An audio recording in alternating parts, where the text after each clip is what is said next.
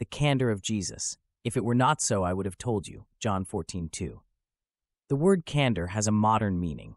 In the past, it meant whiteness or brightness, coming from the Latin word candidus, which means white. This is where we also get the word candidate, which refers to someone dressed in white, as ancient Roman office seekers wore white togas. However, in modern language, candor means being open, fair, honest, and sincere. It is a rare and attractive virtue. Some people do not possess it. They are quiet, reserved, and keep their thoughts and emotions hidden. When they say something, it is hard to tell how much they mean because we don't know their true feelings. When they take action, we can't predict their next move because we don't know what is in their heart. They don't fully open up to anyone. These people may be respected and admired, but they cannot be loved. Jesus, on the other hand, was loved intensely to the point that people were willing to die for him. One of the reasons for this was because he had an open heart. We can learn about a person's character by looking at the people they admire and praise. The qualities they sincerely like in others are likely to be a part of their own character. In the Gospel of John, Jesus praised a man named Nathanael. Nathanael was from a small village called Cana in Galilee, near Nazareth. When Philip met Jesus, he was eager to introduce him to his friend Nathanael. Excitedly, Philip said, "We have found him," to which Nathanael responded with a cold remark, "Can anything good come out of Nazareth?" Cana and Nazareth were neighboring villages and often had a negative opinion of each other.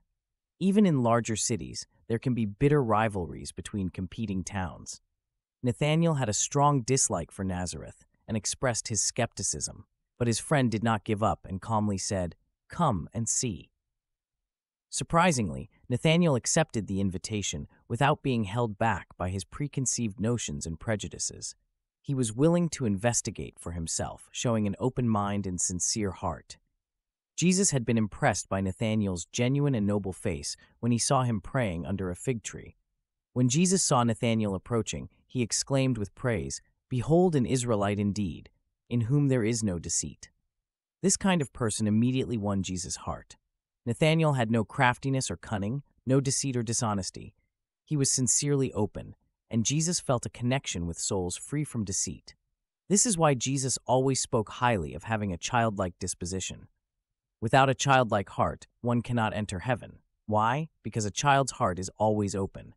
Where else can you find such honesty, frankness, and sometimes surprising outspokenness as in a child? They will tell you exactly what they think and feel, holding nothing back. Their genuine self-revelation can melt and touch your heart. This is one reason why Jesus placed a child among his disciples, saying, "This is the kind of person you should aspire to be," because a child embodies and represents candor. A person reveals themselves not only through their likes, but also through their dislikes. Whom did Jesus dislike the most? The Pharisees. He held them in contempt and scorn. On one occasion in Jerusalem, he called them vipers to their faces. It was a strong word, but it accurately depicted the true nature of these individuals. They were as venomous and deadly as snakes. It is a terrible thing to tarnish the name of God, make religion detestable, and poison the hearts of people. Yet, these hypocrites were doing exactly that. Their deceitful actions and behavior stirred up blazing anger in the genuine and open-hearted Jesus. He never hesitated to speak the truth when it was necessary. His caring heart guided him to know when the right moment had arrived. At a wedding celebration in Cana, his mother approached him with pleading eyes and a desperate plea for help to resolve a troubling situation.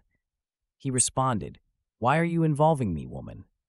It had been foretold that Mary would experience great sorrow, and this was one of those moments. The time had come when the wishes of his mother could no longer control his actions. Her persistent requests could no longer determine what Jesus would do. The days in Nazareth were gone, and a new chapter in Jesus' life had begun, where a mother was just a woman whose thoughts and desires had to be secondary to the will of the man she had called her son. We can only imagine the pain Jesus felt in speaking those words. But he was a man with an open heart, and he had to speak the painful truth. The Gospels are filled with examples of this surprising and bold honesty. On one occasion, he confronted the Sadducees, who were representatives of the influential and wealthy classes in Palestine, and told them directly that their ignorance was causing them to make mistakes. They lacked knowledge of both the Scriptures and the power of God. It was a necessary word, as sometimes people who know very little and think they know a lot can benefit from being reminded of their limitations. However, delivering such reprimands is not an easy task. Jesus attempted to heal some of the weaknesses in people through his straightforwardness. His sense of fairness is evident in his warnings to both the 12 disciples and those who wanted to follow him. He held nothing back. The full truth, no matter how terrible, had to be revealed. No one could become his disciple without knowing the risks and dangers that discipleship entailed. Read the 10th chapter of Matthew as an example of his openness. He wanted the 12 to carry out his work, but before they began, they needed to understand what experiences they might encounter. "I am sending you out like sheep among wolves," he warned them, using a metaphor that the men would understand well. He continued to paint a bleak picture that could discourage even the bravest, and the only encouragement he could offer them in facing such dreadful dangers was the promise that he would acknowledge them before his Father in heaven. No disciple could ever say, "I didn't know what I was getting into," or question why they hadn't been informed. When people eagerly declared, "Teacher, I will follow you," he presented them with the harsh reality, unwilling to accept their allegiance without first revealing the true significance of joining his ranks. Some were filled with dreams of power, authority, and glory, but they were chilled by his piercing question, "Can you drink the cup?" His straightforwardness may have reduced the number of his followers, but it was his nature to withhold nothing that people had a right to know. However, his candor reached its peak in his confessions. 3 of these confessions deserve our attention. He openly admitted that there were limits to his authority. One day, a man interrupted him, pleading, "Tell my brother to divide the inheritance with me." Jesus replied, "Who appointed me to be a judge or arbitrator between you?" There was a realm in which Jesus was not meant to intervene. It was a surprising confession for the Messiah to make. The prophets had envisioned the Messiah as having authority over all aspects of life, putting an end to injustices and establishing justice. The nation had longed for a king who would bring an end to the cruel inequalities that plagued the world and administer justice fairly. Yet here, the Messiah turned away from a man seeking justice, stating that he couldn't intervene in that situation. Only a strong individual is brave enough to disappoint their friends by honestly admitting that they cannot fulfill their expectations. Jesus not only confessed a limitation of his authority, but also a limitation of his power. When 2 of his disciples requested to hold prominent positions in his future kingdom, he openly told them that he did not have the power to appoint his own prime ministers because those matters were hidden in God's plans. It was surprising to hear him admit that he didn't know everything. For religious Hebrews, the idea of an ignorant Messiah was impossible to conceive. They believed the Messiah had to possess both the ability to do everything and the knowledge of everything. This belief was shared by the Samaritans, as we can see from the words of the woman from Samaria who said, "I know that the Messiah is coming. When he comes, he will tell us everything." However, Jesus openly acknowledged that there were things he didn't know. One day, he spoke about the end of the world with such certainty that people assumed he knew exactly when it would happen. To their amazement, he declared, "No one knows the day or the hour, not even the angels in heaven, nor the Son, but only the Father." A teacher's authority with the public is greatly weakened when their ignorance on a subject within their expertise is revealed. Confessing ignorance is a difficult and risky admission for a teacher to make, as it undermines confidence and diminishes authority. Jesus candidly admitted his ignorance, knowing the risks and potential misunderstandings that his words would generate. However, his friends and followers, unlike Jesus, have often hesitated to openly acknowledge his ignorance and attempted to reinterpret his words to downplay their meaning. Some have even tried to interpret Jesus' statement in a way that avoids acknowledging any deficiency in his knowledge, fearing that people might hesitate to fully trust him and recognize him as the supreme ruler. But those who try to evade the plain language of Scripture are not being honest. We should be grateful that Peter was honest enough to report exactly what Jesus said to Mark, and that Mark was sincere enough to faithfully record it. Even Matthew, who wrote a book specifically to prove that Jesus was the long-awaited Messiah and King of Israel, did not shy away from recording Jesus' confession of ignorance regarding the timing of the end of the world. The New Testament, like its protagonist, is refreshingly candid. It boldly proclaims, "This is the Messiah, the Son of God," and then it honestly portrays how people spat upon him.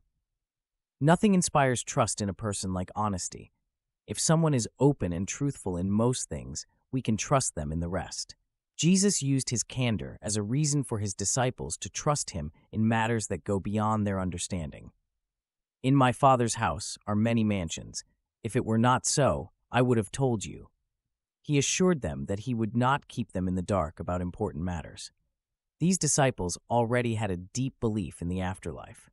Like any normal and uncorrupted individuals, they believed that death is not the end and looked forward to a life that is more expansive and joyful than anything this world could offer. Jesus allowed them to hold on to these expectations. He saw the direction their hearts were turned towards, and he didn't tell them it was a mere illusion. He let them continue to think of and hope for heaven, and now that his earthly life was coming to an end, he revealed more about the nature of the vast world that lies just beyond the shadow of death. Keep this in mind as you read the New Testament, and it will strengthen your confidence in many things we believe about Jesus. We believe he was without sin. Why? Because of statements like, "Which one of you can prove me guilty of sin?" However, this foundation may seem somewhat uncertain.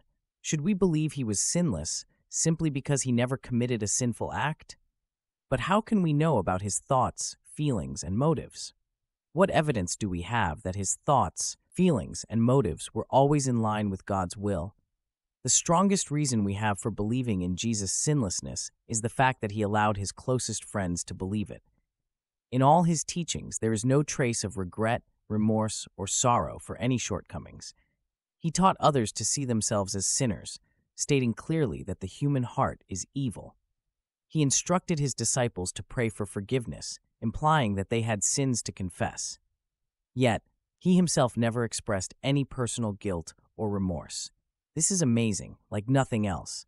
All the saints beat their chests and say, "God, have mercy on me, a sinner." The purer the heart, the humbler it becomes before infinite holiness. Jesus never suggests, through his words or actions, that he falls short of God's wishes. If he did, wouldn't he have mentioned it? He was always honest and open. Would he deceive people about something so important? Is it like him to be aware of wrongdoing and feel guilty about his sins, yet never mention the need for forgiveness like the disciples do? They believed he was without sin. Would he, with his honesty and openness, allow his closest friends to be deceived?